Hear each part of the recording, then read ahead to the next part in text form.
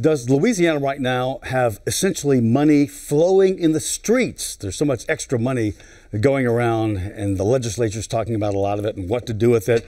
Well, the man who really knows the answers to that, Jay Darden, Commissioner of Administration here. Jay, great to see you. And there's been a recent revenue estimate. So where does that stand? Well, it's not flowing through the streets, but we'd like to use it for the streets. And Good, one of our big recommendations, of course, because we want to use this money as one-time money, not to build the budget. There are going to be some things that will be recurring expenses that the governor's proposed, like a teacher pay raise and like early childhood education, which is, we think, critical for the future.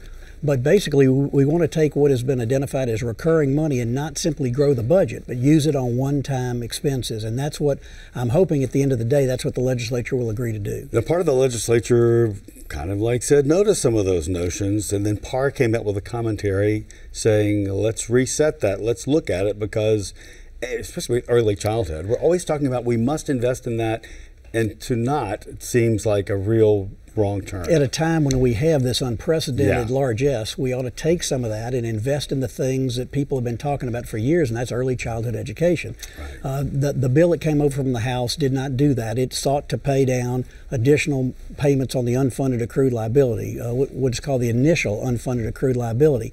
We're on a glide path to get that paid off by 2029. Anyway, so, right? Anyway, no matter what. Okay. There'll be a reamortization next year that's going to lower the payments no matter what. So our thinking is, normally you'd say, let's pay down debt, it's a good thing, but in your home, if you've got a home mortgage and the roof is leaking and you've got some extra money, you don't make an extra mortgage payment, you fix the roof. And that's kind of what our attitude is right now. We have some things that need to be fixed in Louisiana.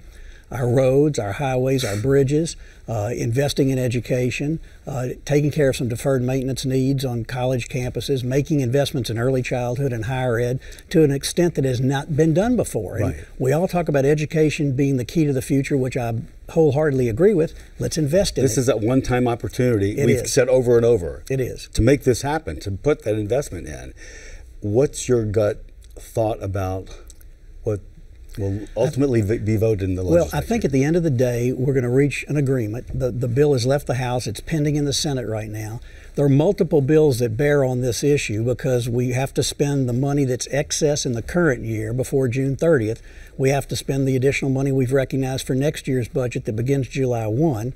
And we have a capital outlay bill that's going to spend some cash too. So you've got multiple bills at play. That's why I say it's really a lot of moving parts. Tell me the numbers again, if you can, what we have, what's available, and when things have to be spent by, the amount. Well, it's hard to pinpoint a number because the budget's already been spent on some things, and there are other things that are pending. But just as an example, in the revenue estimating conference that recently met, we increased the forecast in both the current year and next year by multiple hundreds of millions of dollars. That was not on the table before then. No, we've gone from, as you know, the beginning of the Edwards days, a $2 billion deficit, and now all of a sudden we have a significant surplus. But it's because we budgeted conservatively. We've had more money come in than estimated, and the economy has been doing very well. Unemployment's at an all-time low. And the COVID money, of course. The COVID money helped, but it's gone. We're no longer dependent upon that to fund the budget. So it helped the economy click along during the time of COVID, but we don't have any federal money on which we're relying for recurring expenses anymore. Jay, one thing that happens when you have a lot of money, all of a sudden a lot of people, they seem to get more greedy and want their hands in it. How can you get people to step back and say, let's look for the good of everyone? Well, there are a lot more hands out because people know that there's money there, and the legislature, with the governor as well, have to prioritize what's most important for the people of the state and enact a budget that satisfies those critical needs. And that's what the debate's about. Differing legislators have differing views of what the priorities are. So there's some questions about, obviously, how to spend the money. And there's this overarching question of the expenditure limit, and should we exceed the expenditure limit, which was enacted many, many years ago when no one envisioned a surplus like this. So is there a worry about that, or maybe not?